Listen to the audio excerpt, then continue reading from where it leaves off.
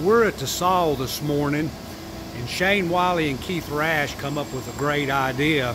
Many times a lot of the stuff we run is 20 foot long, and if you're coming in the entrance side, you've got double conveyors to handle that.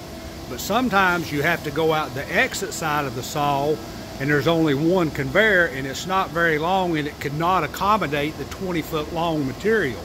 So their idea was to make a steady rest out here with a roller that when they are cutting the longer material, it gives them the stability to be able to cut the lengths right, and also makes it a lot safer area to work in.